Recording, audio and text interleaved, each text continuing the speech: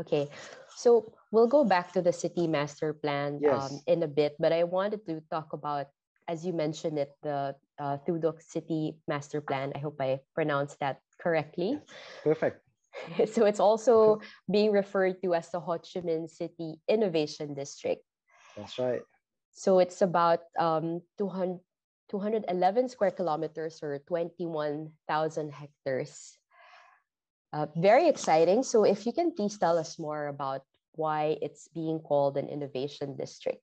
Yes, I think that one of the main challenge for Ho Chi Minh City is how to improve its competitiveness, Mhm. right? When they compare Ho Chi Minh City with other major cities in the region like Manila, Jakarta, Bangkok, we actually still not there that yet in terms of economic powerhouse, and also as a regional hub, right?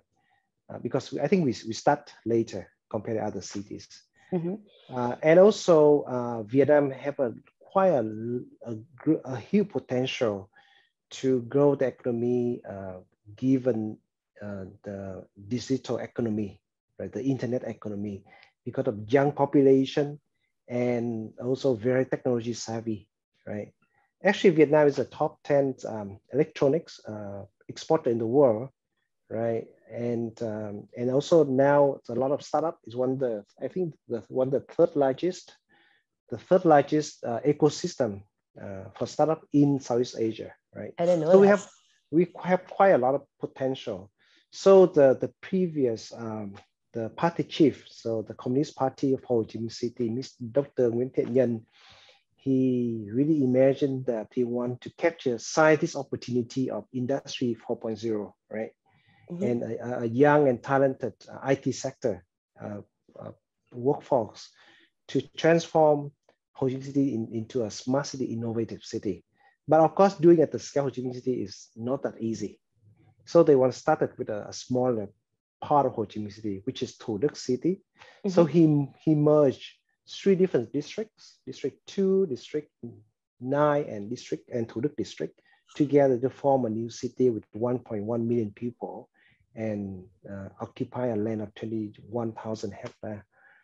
And the reason is, first, it's really already a hub for a lot of tech firms, right? Ho Chi Minh City High Tech Park is there with Intel and Samsung and a lot of other local tech firms already there, producing 17 billion US dollars of product every year. The National University of Ho Chi Minh City is also there with, I think 100,000 students already there, right? And so many other cluster with IT firm, design firm, creative firms, and also have a lot of good infrastructure.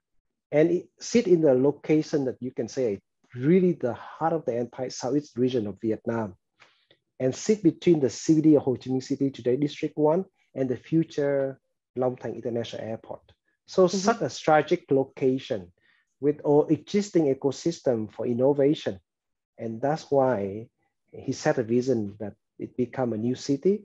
So we have more autonomous situation, status in decision making, and turn that into an innovation district.